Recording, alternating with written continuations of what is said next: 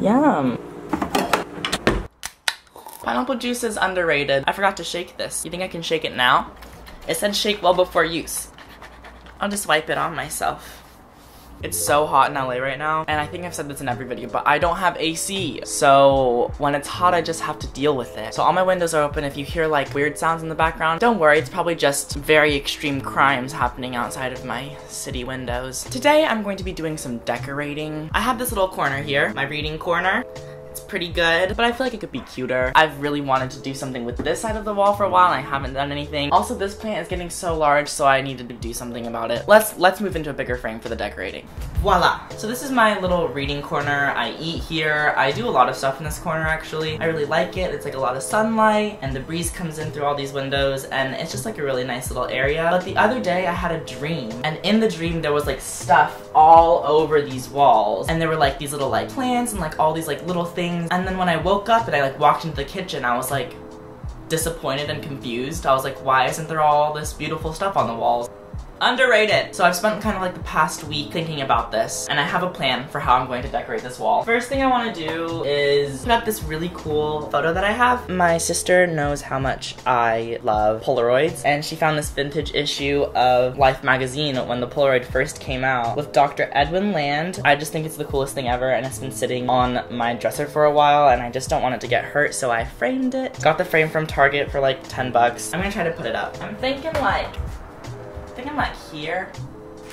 I usually don't try to like nail things into the walls, but I actually just renewed my lease for this apartment, so I'm gonna be here for a whole other year with no AC. And so I figured I was just like, well shoot, let's just make this apartment cute. This apartment actually is pretty cute. The AC is not cute though. That ain't cute. I'm sweating all the time. Sweating right now. I don't even care. This is a whole magazine. This isn't just like one piece of paper. I put a whole magazine inside of a frame, but the thing that I think is so interesting about this are the advertisements inside of it. On the back, there's an advertisement for cigarettes. Ones that are like, don't listen to your doctor. Cigarettes are fun. Just the ads are just mind-blowing. Ta-da! Oh my god, it's so good. Can't really see this. There's a really bad reflection on it. It's so good. I love it. It's so hot. I asked y'all on Twitter what you wanted me to talk about in this episode of Decorating with Cone, and a lot of you guys asked me to talk about self-confidence. If I'm gonna be honest, I'm really not the most self-confident person. It's weird because, you know, you would expect someone who gets thousands of people telling him that he is cute, should feel cute, but like that just isn't the case at all. And I think it's kind of unrealistic for people to be like, oh, just love yourself. It's not like that. Like, that's not how it works. It's not just like, oh, well, since you told me to love myself, like, you're right, I'm gonna do it. Like, that's just like not the truth. I feel like loving yourself is like a process. It's a long transition. It's not really something that just like clicks. I have months where I feel cute. I have months where I feel hideous. And I'm not gonna like sit here and lie to you and say like, I always feel great. I'm just like sunshine, and when I look in the mirror, I'm like, you're adorable. That's just not true. And that's so unrealistic to try to preach to people that that's how you should feel every single day. Like, that's just not life. The thing that has really opened my eyes a lot to like being beautiful and how to not hate yourself is something that's kind of morbid, but it's eye-opening, and so I'm going to say it even if it's a little bit morbid. I work in the entertainment industry, and I meet a lot of different people every day, and I can say deep down, out of all the people on earth, the most beautiful people are usually the ones that are the most self-conscious. Met a fair share of models, and they're like the pinnacles of like what human physical attributes should be. They are literally what is expected out of all humans, and they've reached it, they have it, but they all like hate themselves. It's this bizarre thing. They're all super sad, they're all super self-conscious, yet according to most people's logic,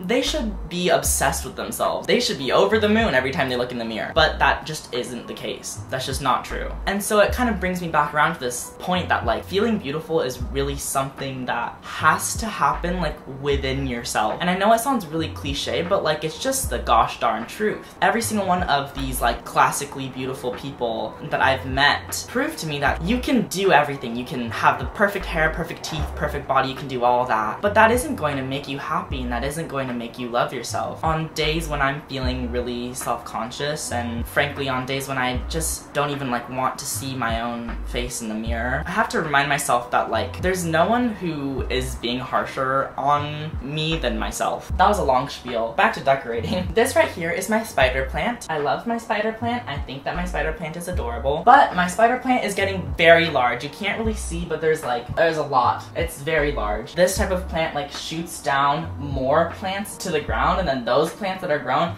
shoot more, so eventually they can be like 20 feet long. So what I like to do is I like to just cut off one of them every once in a while, just that way it doesn't get too overgrown. But the cool thing about spider plants is they can grow in just water as well. So I have this little glass container thing that you can hang up on your wall that I bought on Amazon. Because I have 2 spider plants in here, I thought it might look cute and like really jungly if I put another one right here and kind of just like built like tons of spider plants all around this whole entire like corner. Spider plant sounds kind of like a spooky name, but I actually really love spiders. The other day I showered with a spider.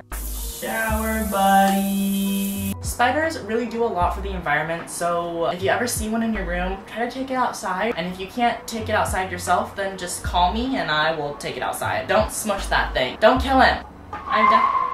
Maybe here. I'm gonna use a 3M hook. Voila. Now we gotta give this little dude a trim.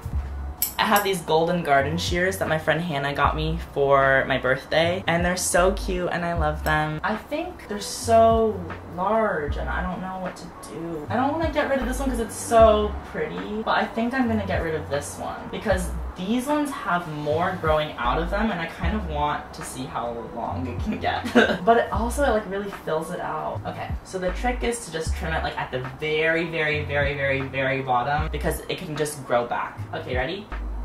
Ta-da! Look how big it is. Y'all, this is like a plant. Like this is one plant. Like this can grow into its own plant. I love them. I think they're amazing. I'm going to put you right here for a second. Stay there. We need to fill your container up. In times where I'm like really lacking in self-confidence, I notice that like I don't even want to like myself. Like I feel gross and I feel like there's no hope in me not feeling gross, so I'm just not even gonna try it and I'll just be gross forever and ever, and that's that. There's like little things I think that like help me kind of get out of that mood. When I have these moods, they usually last like a week, where I just like the whole week I just feel hideous and I just can't explain it. I don't know what starts it, I don't know why I get that way, but my friends notice that I get that way. My close friend Maggie here, whenever I get in that mood, she like looks at me, she's like, Conan, shut up, and she always tells me to buy a new outfit. I know it sounds kind of like stupid, just buy a new outfit and you'll like yourself, but I think kind of going out of your way to put something on you that makes you happy and makes you feel good and makes you feel confident, I think just that act of like taking care of yourself does a lot more for you than you really think.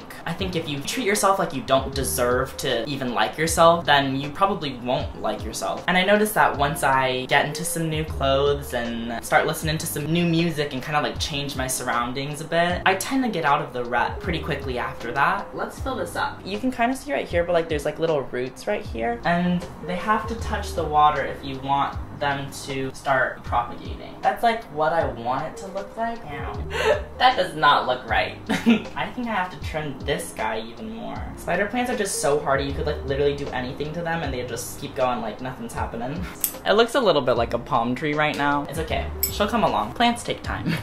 I think the biggest takeaway when it comes to self-love is just, it's a journey. It's not gonna happen overnight. Don't be too hard on yourself when you have days where you just don't feel that great. I think by like shoving positivity in your face is just, it doesn't work, and it's just unrealistic. There's nobody on planet Earth who is just thrilled about their existence all the time. I guarantee it. Validation from other people isn't gonna help you. It didn't help me. I hated myself when I was younger. I truly did not want to be myself. But in the past year, I've really grown into myself and I feel very much more comfortable in my skin, and I don't think that that came from validation from people who watch the videos or who listened to my music or anything. I think that it came out of me just finally being like, I don't care. Finally accepting the fact that being superficially beautiful isn't going to change the way that I feel about myself is what kind of built my morale. And also by like finally letting myself be who I wanted to be, not making myself be who I thought I should be, but like finally letting myself wear the clothes that I want to wear and do the things that I want to do and do them well because I'm actually passionate about it. I think that is what really helped boost my self-confidence in the past year. There's a lot of little things you can do to